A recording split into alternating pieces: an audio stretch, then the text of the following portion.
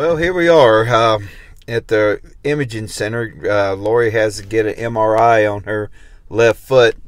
Her Achilles tendon finally went kaput. We had to take her to the ER about a week ago. Her foot had swollen up real bad, and they did x-rays on it and said that she needs to go see a specialist.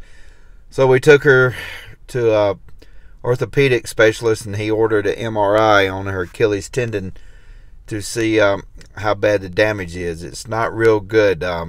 It's been going on for quite a while, and in fact in Tennessee we took her to the emergency room because she got where she couldn't walk hardly, and the quack doctor there just diagnosed it. Oh, there's nothing wrong, it's just a sprain.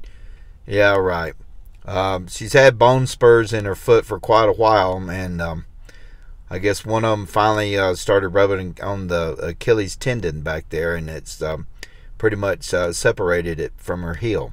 So we're going to see today what the damage is on it, and where we proceed from here when the orthopedic doctor gets the results back from the MRI. Hopefully it's not damaged too bad, and maybe she won't have to have well, I know she's going to have surgery. There ain't no way around it. And let's just see, how it goes, I guess. Part of living on the road, and thank goodness we're in South Dakota in Rapid City because of residents here, and the insurance works real good here. So, yeah, they seem to have really good doctors so far. The hospital has been great. Now she has a cast on her foot, and it's wrapped in like an ace bandage.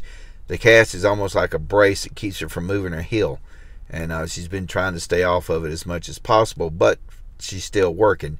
At least this company has, been over backwards and been real good to us about making accommodations for Laurie, where she don't have to get up and walk around too much. So life's good.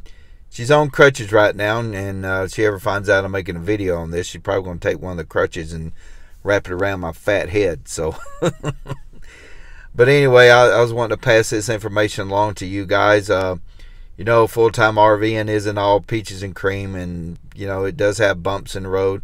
It's just you learn to overcome everything and deal with it just like you would if you was living in a regular sticks and bricks home.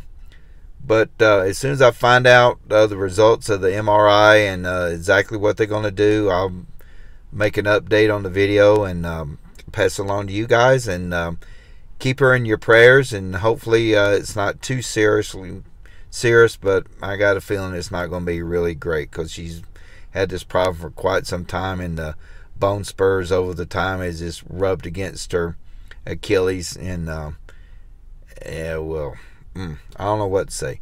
Anyway, appreciate you watching the video, and like I said, if you would just keep Laurie in your prayers, okay? Until next time, stay safe, use common sense. God bless. Thanks for watching. Thanks for subscribing. Till next time. Peace.